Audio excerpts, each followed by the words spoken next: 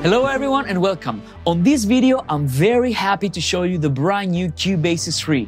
Cubasis 3 was rewritten from the ground up, carefully keeping all the things that you know and love about Cubasis, but at the same time introducing the latest technology in keeping with today's and tomorrow's demands. Cubasis 3 is a brand new app that now also works on the iPhone, and it brings many user-requested features, unrivaled usability, operation paired with the best performance, and so much more. This is by far the best Cubasis we've ever made, so let me show you what's new in Cubasis 3.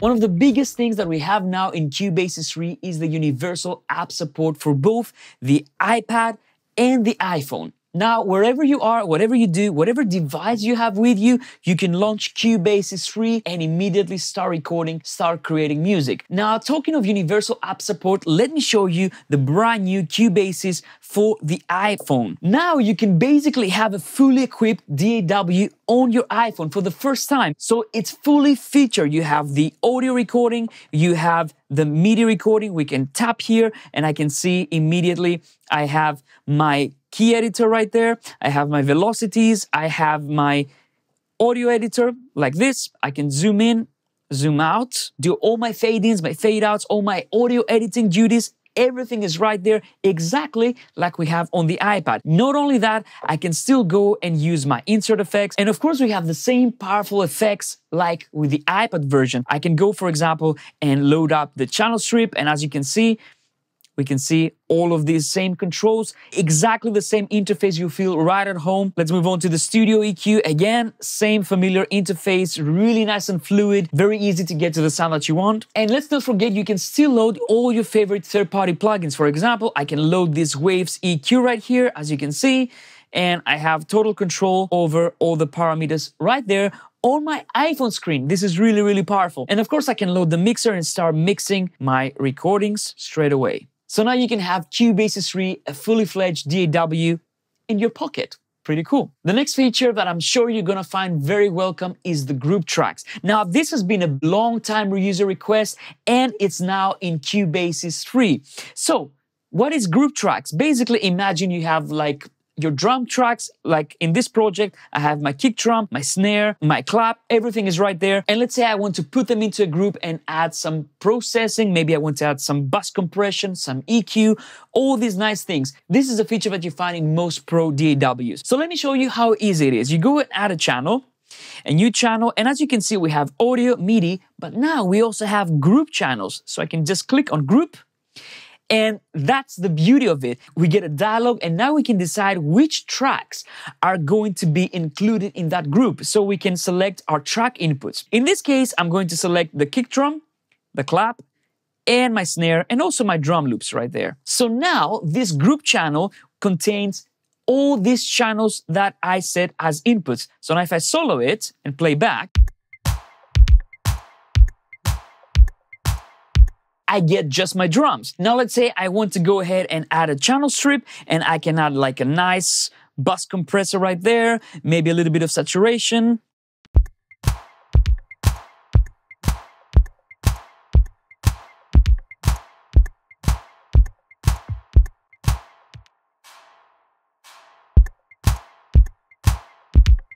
Or maybe I want to go ahead and add some EQ as well.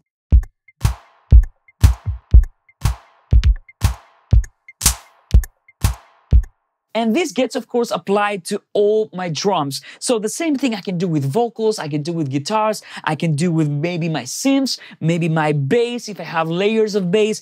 Group channels, it's a very powerful feature and it's now included in Cubasis 3. Now, of course, if at some point you change your mind and you want to change what's included in this group channel, you can go to routing and you go to track inputs, see?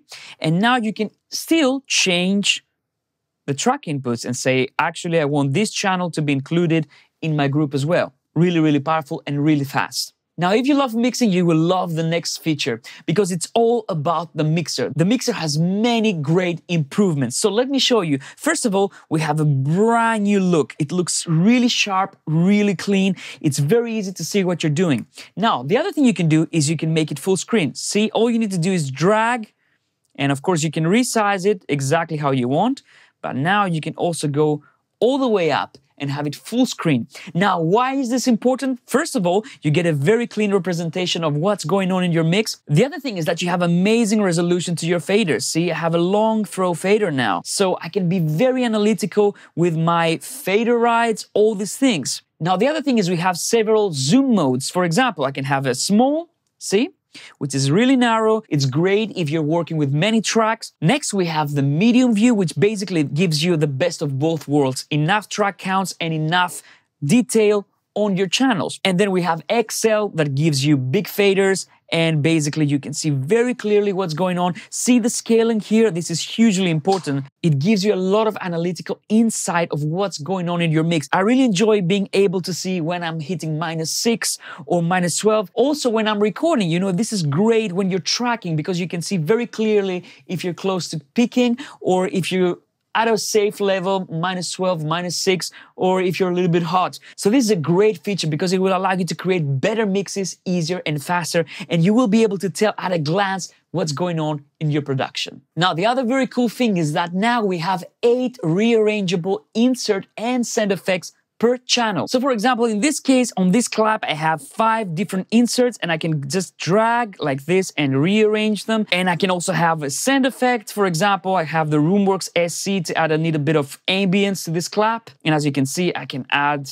as much reverb as I want to my clap, and I can have 8 of those. So that's a lot of power when you're mixing on your iPad or your iPhone. And don't forget, you can always load third-party plugins in Cubasis free. For example, in this case, for my mastering chain, I'm using the Pro Q3 from FabFilter, again, fully resizable, as well as the Pro MB for some multi-band compression.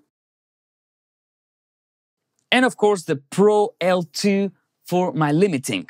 So incredible amount of sonic possibilities in Cubasis free. Now, for those of you that have already purchased instruments or effects by Cubasis 2 in-app purchases, we have very good news. You can basically transfer all your purchases at the tap of a button after you install Cubasis free. Thanks to the brand new Cubasis free engine, MIDI editing has been dramatically improved, now supporting a MIDI resolution of 960 pulses per quarter note. This allows the finest level of detailed editing with utmost precision. We also have 75 new effect presets in Cubasis free.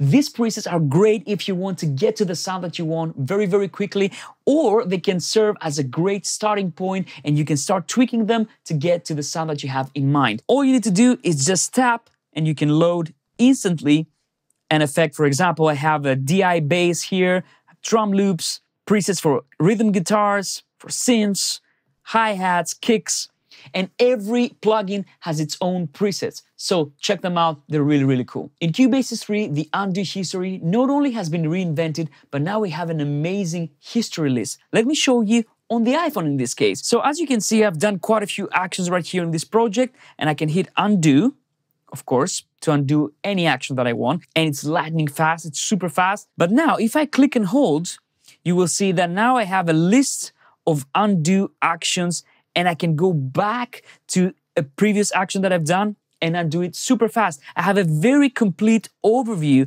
of what's going on straight away. I don't even have to guess how many steps do I have to go back. I can go here and say, okay, I want to go back to this action where I changed the parameter of that effect, or maybe I want to go back and make sure I undo this action where I deleted that MIDI note, or when I moved that event. And as you can see, I can go way back. We also have brand new design for Microlog, Microsonic, and Mini Sampler, as well as all the internal plugins. So let me show you. Here we have Mini Sampler, brand new interface, as well as the Microlog. Microlog also looks pretty sweet, resizable. I can see all the filters, my modulation, my ARPs right there. Here's Microsonic with a brand new closed lid piano. It's an incredible sound. And of course, the included plugins like the Roomworks SC reverb, which sounds incredible, Chorus,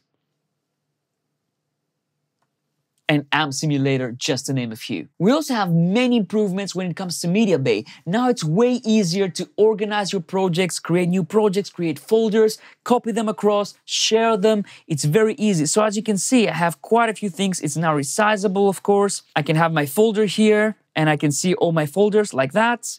And I can even drag and drop project files into folders. And then, of course, if I want to, I can move the folders, I can delete, I can share projects like this by email or any other service that I like using, including Google Drive and Dropbox. And of course, you can save the files internally on your iPad using the Files app. We also have improved audio, MIDI, and automation editors. Cubasis provides straightforward workflows when it comes to editing audio, MIDI, and automation data. In Cubasis 3, editing files becomes even faster and more efficient thanks to the newly added dedicated toolbars in the audio, MIDI, and automation editors. Cubasis 3 comes with various predefined screen scale presets that change the size and arrangement of the user interface at the top of a button to make you immediately feel at home regardless of the iPhone and iPad model you're using. One of the very cool things that you can find in Cubasis is the looper lag behavior when you're cycle recording. For example, you have an audio channel, you activate cycle recording, and whatever you record is layered on top of the previous take. So you can do vocal harmonies, guitar harmonies, or you can layer synths on top of each other very, very easily. Now, this behavior is still there in Cubasis 3, but you can also choose a more conventional DAW-like behavior when you're recording. So if you want to punch in to create a perfect take, you can still do that. The way to do this is you go to your audio settings and then you can select playback audio tracks while recording. If you enable this, you will get the looper lag behavior. If you disable it, it will work like a normal DAW. So basically, whatever you record is going to override what you recorded previously when cycle recording. Another very convenient feature when you're arranging is the vertical event coloring. Now in Cubasis, you can basically select events vertically and color them this way. Now, why is that useful? Because you might want to be able to navigate throughout your project and being able to see where's your verse, where's your chorus, where's your middle eight, all these things. And this vertical event coloring really allows you to do that. For example, I can have my intro here, maybe with a pink color, maybe the yellow is my verse, and then I have my chorus and all these things. Now, in order to do this, all you need to do is select the events vertically and then just pick a color. And that's it. Super fast. So there you go. These are just a few of the new features that you can find in the brand new Cubasis 3. Thanks so much for watching, and we hope you have a great time making music in Cubasis. See you next time.